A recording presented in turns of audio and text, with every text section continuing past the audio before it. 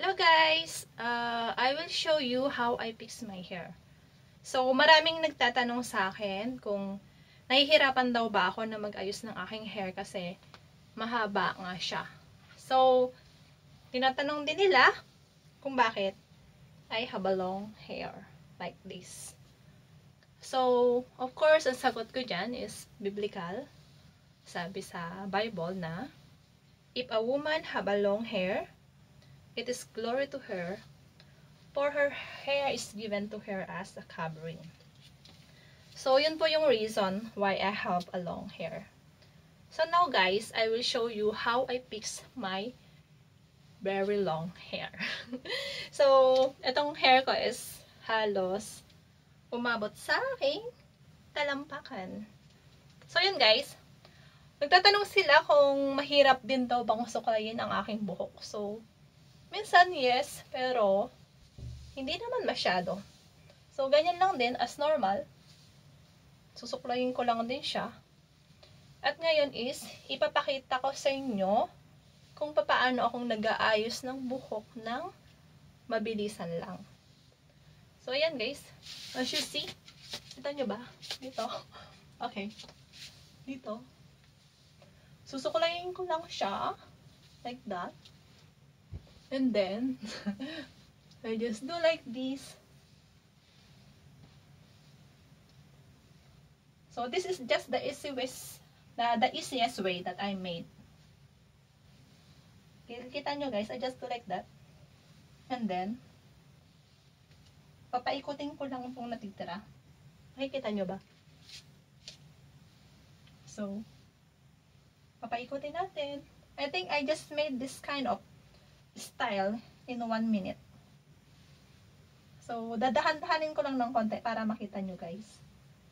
So, hindi naman lahat mahaba ang buhok. Pero, just in case na mahaba ang buhok nyo, you can just do this style. As you see, I just do like that. And then, I can tie it. I can just put the ponytail on it. And then,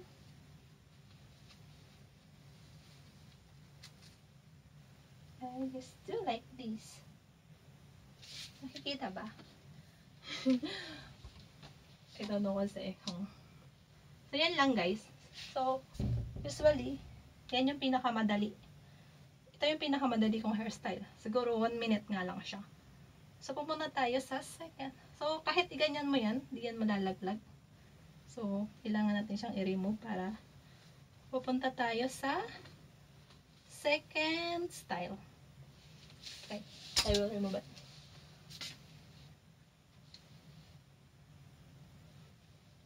Tanggalin mo lang ulit. And then, suklay-suklay lang ulit ng konti. Punta na tayo sa second style. Yung pinakamadali para sa akin na ginagawa ko in every day of my life. So, ganito lang. And then, paikutin mo lang ulit siya.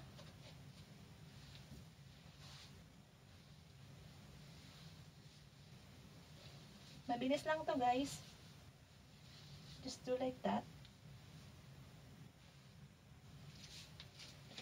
And then, tatalian mo lang din siya. Ganyan. And then, okay na. Okay na ba siya? Nakita nyo ba guys? Bakit hindi nyo nakita? Ganyan lang siya. So, that is my second easiest style. So, ayan. Kung gusto mo namang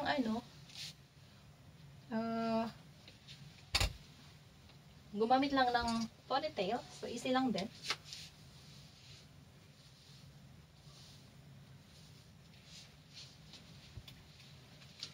Any. You can just get any.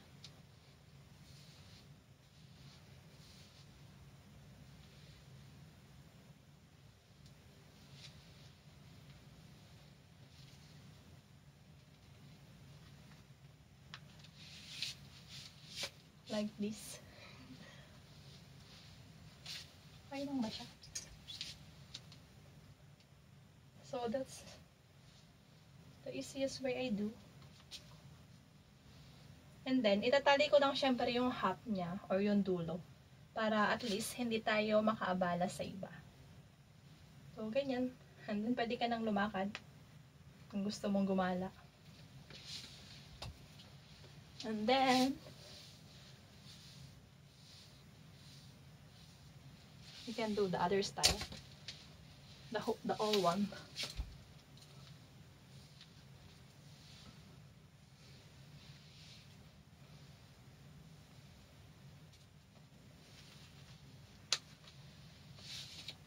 Doorbells. Let's go na. So, madali lang siya guys, diba? Hindi naman siya mahirap. Kung gusto mo naman ng nakalugay lang,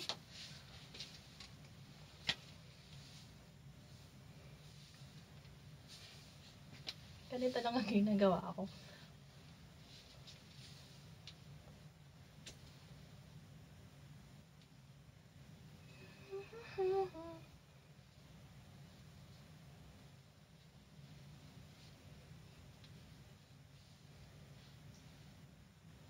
And then, ikiklip mo lang syempre sa side or depends sa'yo kung gusto mo dalhin mo sa likod or sa side lang.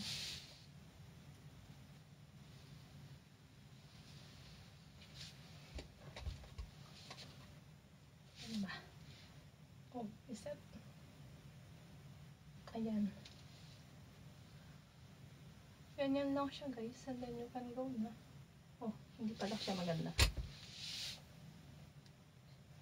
Ganun.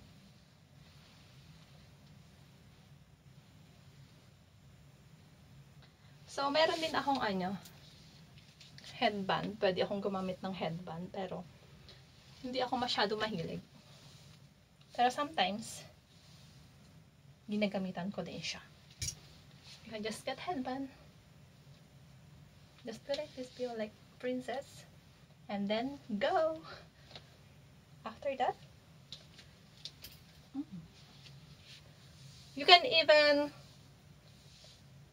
braid your hair if you have time. But usually, I do this kind also. Paikot lang ulit. Okay lang na buhok yung paikutin, wag lang yung wag lang yung mga tao. Joke lang guys yun And then, I can just do like that. So, I don't know, you can see. Ganyan lang siya guys.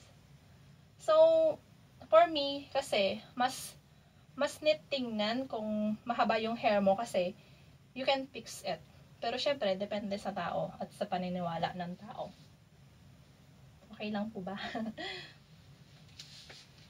And then, you can do other style. Oh, you can do the princess style if you want. Just comb your hair again. Comb it. Dito kasi yung salamin ko. Kaya, kasi may silip ako. Dati, sobrang hilig kong mag-ayos ng buhok. Nagkukulot-kulot pa ako kapag may time. Pero, since na tamad na ako. So, kung ano na lang yung pinakamabilis na ginagawa ko. Do you like this? And then, you can just put clip. And then, you can put some headband.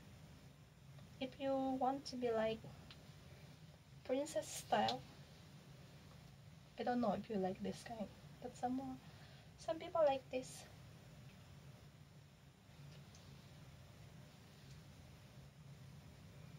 Pwede rin naman ganito.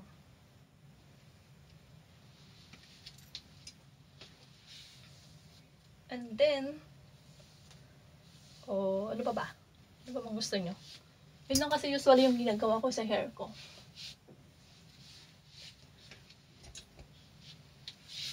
Eto, madali lang din to.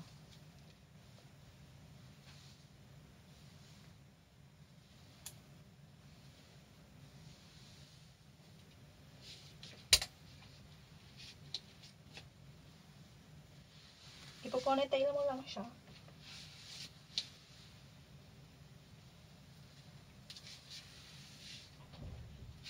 And then, after mo siyang ma-ponytail,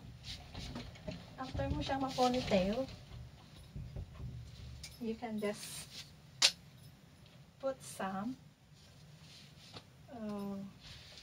tie.